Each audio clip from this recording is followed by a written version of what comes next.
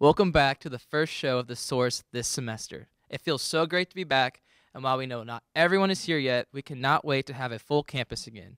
But it feels so empty without everyone here. I sure can't wait to see everyone. Anyway, let's get started. I'm Drew Cosgray, and you're watching The Source. As I'm sure most students already know, there has been an increase in COVID cases this week especially.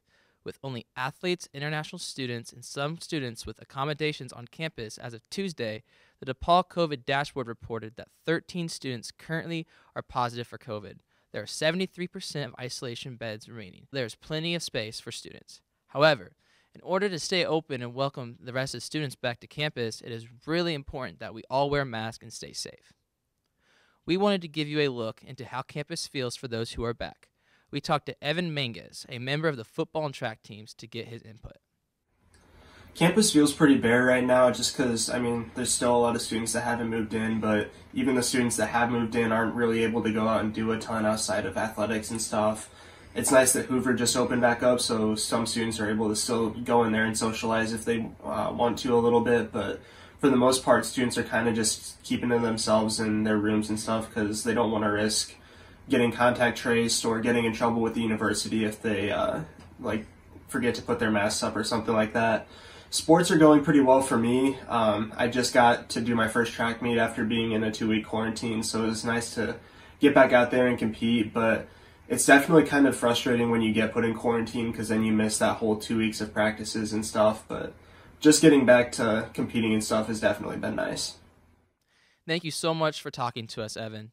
To students who are moving in the next couple of weeks, make sure to keep an eye on your emails. There's a possibility of changes to move-in dates, times, or locations, so make sure to stay up to date. In other DePauw news, DePauw had 8 athletes who were selected as NCAC Athletes of the Week. Congratulations to Nolan Ginther, Catherine Douglas, Ricky Alsum, Ford Baker, Ayo Tunde, Charlotte Borland, Annalise Grimmel, and Rihanna Steeler. What a way to start our semester. While campus is pretty bare, there are always ways to get engaged. Even while still being home, Africana Studies and the Global Health Program are co-sponsoring a lecture on systematic racism and health disparities among Black Americans. This will feature Dr. Tangela Purnell, an associate professor at Johns Hopkins Health Institute.